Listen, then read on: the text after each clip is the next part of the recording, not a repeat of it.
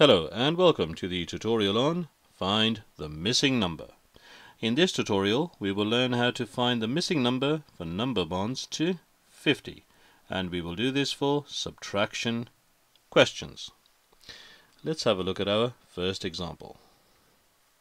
We've got 50 minus something equals 23. So 50 minus something equals 23. Now previously, in the last tutorial, what we did was we swapped the box, the missing number, with the number on the right hand side, and then we subtracted 23 from 50. We're not going to do that this time. Okay, that is one method. We're now going to look at a slightly different method. Now what this question says is 50 minus something equals 23. So basically on this side, what number added to 23 is going to give us 50. So we've got the number 23, and we have to get to 50. That's what it says. So what we're going to do is, first of all, I'm going to add 7 to it. If I add 7, what number do you think we get? We get 30. Okay, 3 and 7 is 10, so we get to 30. Now from number 30 we need to get to number 50. So what we're going to do is we're going to add 20. Okay, actually I'm just going to cross out the last line and I'm going to go back to the green. What do we have? We've got to 50. So we've got to our target of 50.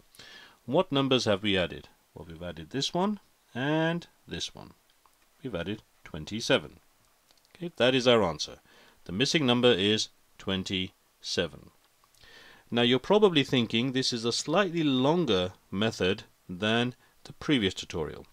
However, if you practice at this, this will become your method of choice, because when you do larger questions with larger numbers, maybe 3 digits, maybe even 4 digits, this method is far better.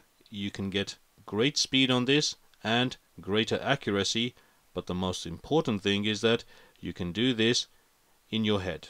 Mental arithmetic. I'm showing you all the workings over a period of time. You won't need to do the workings. You'll be able to do these in your head. Now let's have a look at our second example. This time we've got 50 minus something equals 38. 50 minus something equals 38. Now again, the same principle applies. What number added to 38 is going to make it equal to 50?